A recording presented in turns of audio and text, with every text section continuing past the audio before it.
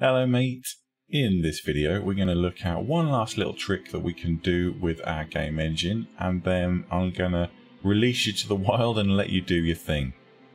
So what we need to do is we need to add some kind of dialogue menu so that when we click on a character in the game, even if there's no option for something in that chapter and sequence, we can still give the player multiple options of things that we want to talk about. Before we get started though, a huge thank you to everyone for subscribing and hitting that notification icon. That really helps me out. And of course an even big thank you to members and patrons. Your names will be running across the bottom of the screen at the end of this video. If you are interested in supporting the channel, you can visit the Patreon, which is linked in the description down below. You can become a member of the channel by hitting the join button next to the subscribe button. And of course, check out the new merch line. That's going to be awesome. I've already had plenty of customers on the store for that, so don't be left out on that one. Anyway, first thing we need to do is we need to come into our variable defines, and what we need to do is create a list which is going to contain all of our default options for this character. So in this case we've got the mum character. We're going to create a list of options for you to say to her, and we can append to this at any point in the game, so as other options become available you can simply append them to the list. So what we're going to do is we're going to say default, and we'll just say mum dialogue, and then we'll just create that as a list like so, square brackets, and then in its variables we need to actually add some values to this. So what we're going to do is we're just going to drop in that there, and then we just need to give it some options.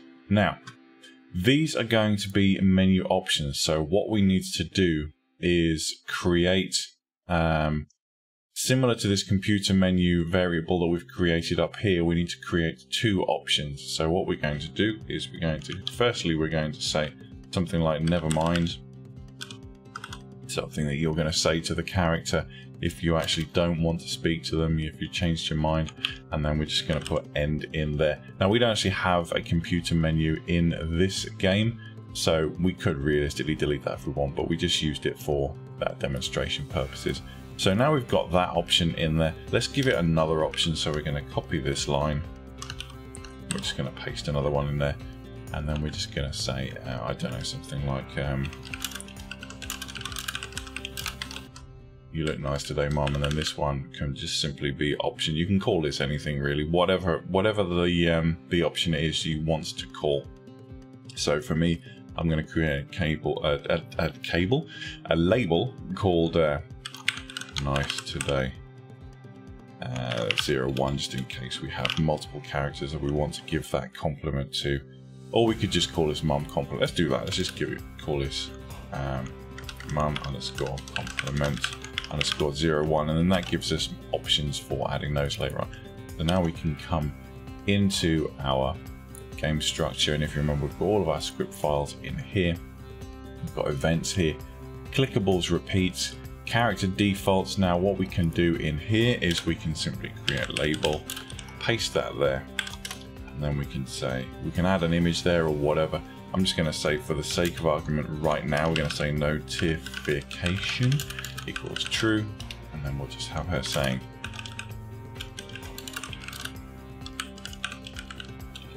I can spell sweetheart correctly, thank you sweetheart, and then we'll just do a return because we're in a notification screen, so we haven't got any additional images displayed on the image. You can have this label contain whatever content you want. You can have your menu options, the one that we just chose here. So we've got this one here. You can put whatever you want in there. The character, the choice of what you're going to say to the character is entirely up to you.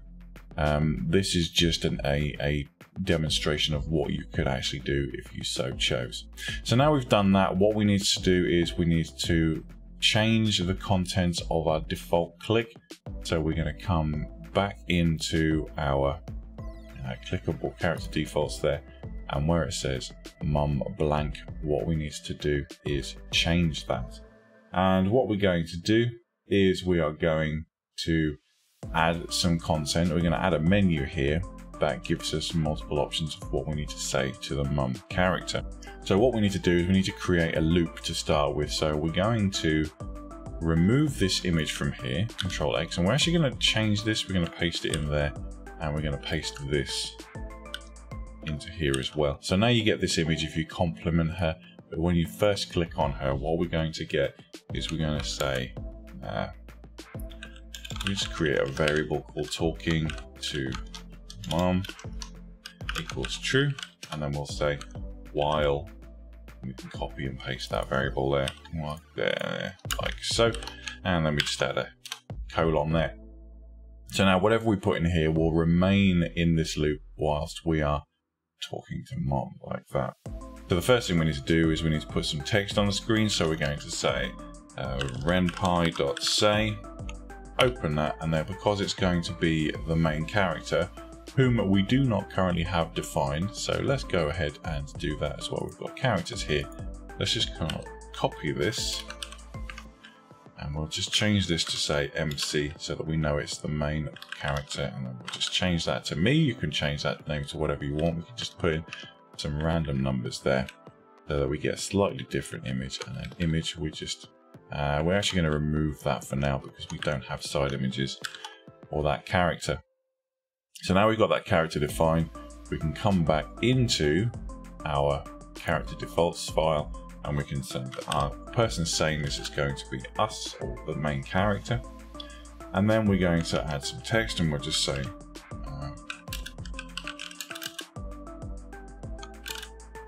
what should I say? And realistically, you could change this. If you wanted it to be the mum questioning, you could just say like M there, and then you could just say what's up, question mark, like that. If you wanted to, it's entirely up to you. And then we're going to change the interacts to false, because the menu is going to be coming afterwards in the next line of code. So now we've got a bit of text on the screen. Now we're going to put our menu. So we're going to go on here, and we're going to say conversation outcome. This is not a keyword, it's a variable we're just creating for the sake of this conversation, basically. And then we're going to say Ren'Py, we need to put an equals in there, silly me. And then we're going to say Ren'Py dot display underscore menu. And then we're going to put in the variable that we created in our variable defines there. So we need to copy that, Control C. And then we're going to paste that in here. And what's going to happen now is Ren'Py is going to run through this list, and it's going to create a menu of options depending on what's in the list. So provided that you've got a list of tuples, i.e. you've got a list of the two items, which is let's go back here. Let's go back to our variable defined. So as long as each list item contains two strings, a text string and then another text string. Bear in mind that the second text string, if you want it to be the item that's going to get you out of the menu, put end. If you want it to be a label of something else that's going to be called, then you put the name of the label in there. That's how we're going to work this. So for every action that you put in the menu, create a label for that action. You don't want this list to contain tons and tons and tons of stuff right at the beginning, because as you go through the game, you can append, you can change, you can remove items from this list as much as you want. But right at the beginning, you don't want a list of 20 actions, because that's just going to be unnecessarily complicated or unnecessarily over the top for what we're trying to do here. But just having a couple of options of things that you can say to the character to start with, and then perhaps as you get further down the line, maybe you have to say a password to a character or something like that. You can add those options in here. That's fine. But we're just doing this really simple as a way of you can have a second action that you can do just to say, well, maybe you accidentally misclicked on the character or whatever. So we come back here and we've got this here. So now we're going to say if, and then we can copy this, equals end, like that. So if we've clicked on the option that returns end to this variable, then all we're going to do is we're going to say talking to mum. We'll just copy this line here, Control C, paste this here, false. And then we can have her saying, so you've said never mind, and she's just said, oh, okay, sweetheart. Full stop, fine. And then we're going to add an else statement. So we're going to say, if it isn't end, then what we're going to do is we're going to call the expression, and we're going to call the expression of this variable, Control-C, Control-V, like that there. And that's all we're going to do there. Unless you want to jump out of the menu at this point, entirely up to you. Personally, I would make the call yourself, because you may want to stay in this menu, you may not want to. I think I'm going to leave it in case we want to have a multi-layered conversation. We can have another variable here if we wanted to, a check code, but that's fine. So what we can do is now, after this, we're going to go to simply go to return. Actually, that's it. That's all we need to do for this code, and we can test this code out once we've double checked everything is okay. So this is all good. We're going to come back to our variable defines. In our variable defines, we've got yes, we've got a deliberate mistake there. We need to change this. We need to add append to both of these lines, otherwise we're going to end up looking very silly. Append. I've done that wrong, haven't I? Good lord, finger trouble today. Append, there we go. Now we can save that. So those two variables, both two strings separated with commas, that's good. Character defaults, that's all good. And oh no, actually I tell a lie, I missed something there. We've got an if statement with a single equals, so we add the single equals in there, another silly typo by me. There we go. So now when we run our code, we should be able to test this out.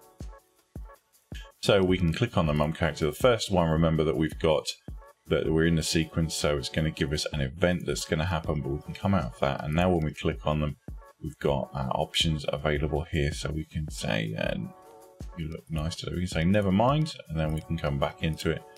And then as we click on it, it goes into that label and does what we want it to do. Now, because I haven't put a end loop in there, we have the options that come up again. Looking at it, what I might actually do is put talking to mum equals false in there, so that it ends the conversation once we've called, well, it ends the conversation and calls the label at the same time, so that when it comes back in, it'll just jump out of that label like so. So that's really it as far as adding little bits and pieces to this engine is concerned. Feel free to have a play, experiment, use the tricks that we talked about in this lesson and the previous one. I'm really interested to see what you come up with. I will add a download link to the full engine on the website, so that you guys can download it, which will be at thundawn.com under the Ren'Py downloads. But I really encourage you to not just download the engine. I really encourage you to follow the lesson plan, learn what each section does. It will give you a much better understanding of what's happening in the code, and it will enable you to get the best out of it. Thanks very much for watching this, guys. I hope you found it useful. Let me know what you think in the comments below, and I will see you in the next one. But until then, you take damn good care of yourselves, alright? Bye bye.